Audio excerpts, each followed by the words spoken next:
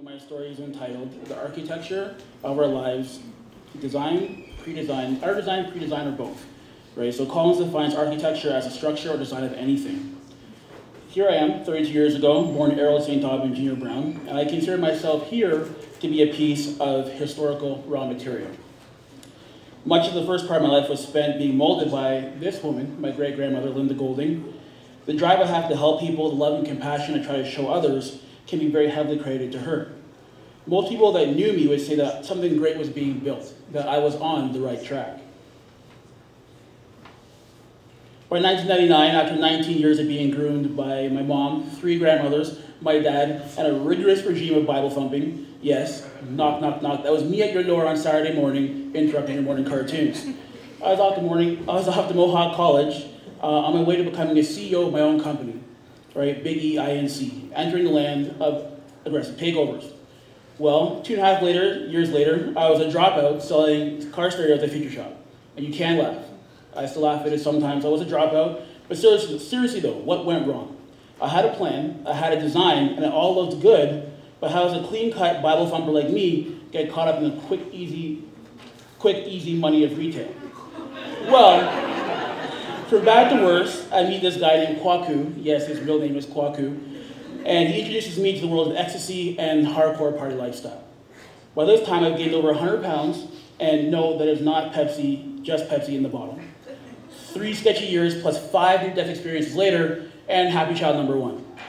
January 4th, 2007, Errold Brown, as you can see, super ecstatic while being brought into the world by 2 parents with such deep issues.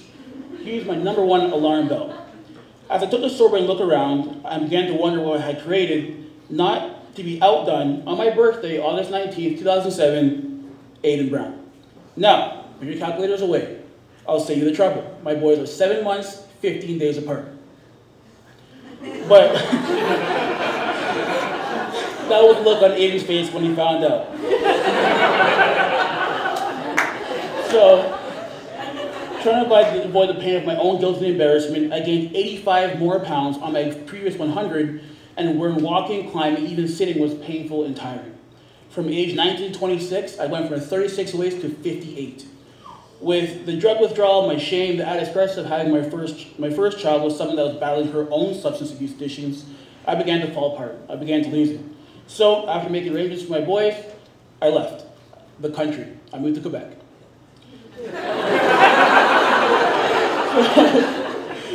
Between the crazy Quebec driving, squeaky cheese, and being constantly assumed as Haitian because I can speak French, I started to get my stuff together.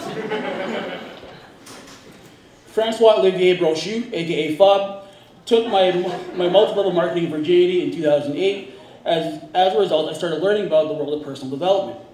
The mess I had made with my material called my life was beginning to change shape. Countless audiobooks, seminars, and thousands of pages of notes later, I find myself in New York, warrior camp. 4 years of having people put me through things that I would flee from in day-to-day life. Throwing a 5K price tag, an 8-hour drive into the middle of the bush, and somehow it made sense. I met some great friends and some stuff actually worked, so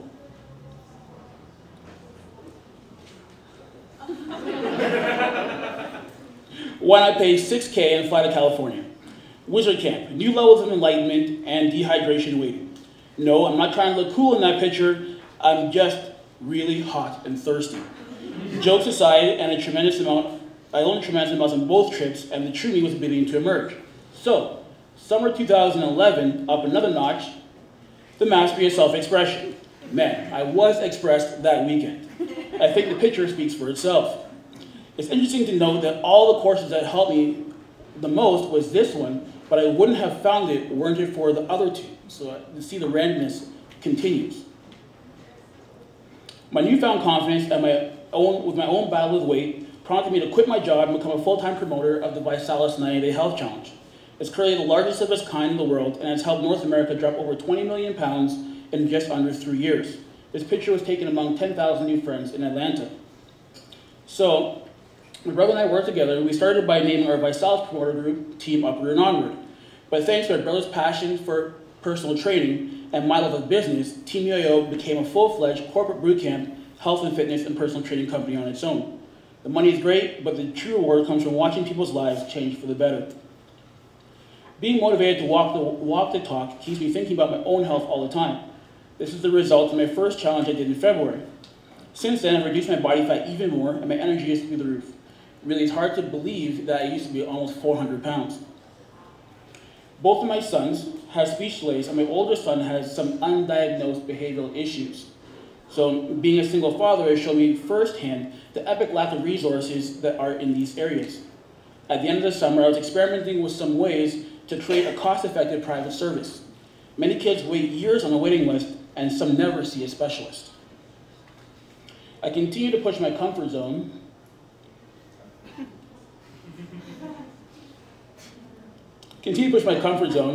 to refine my structure and present the most authentic and detailed version of myself that I can with the tools I have.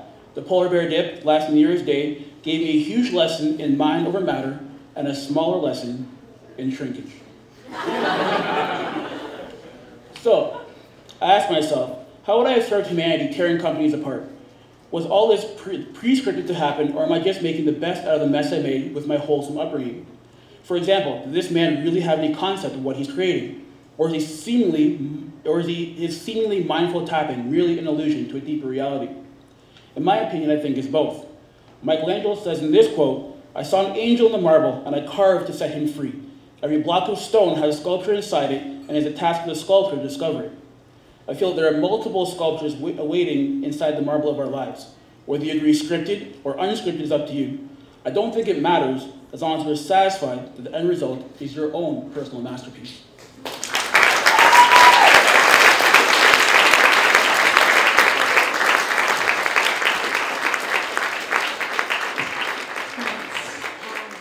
That was great to hear some.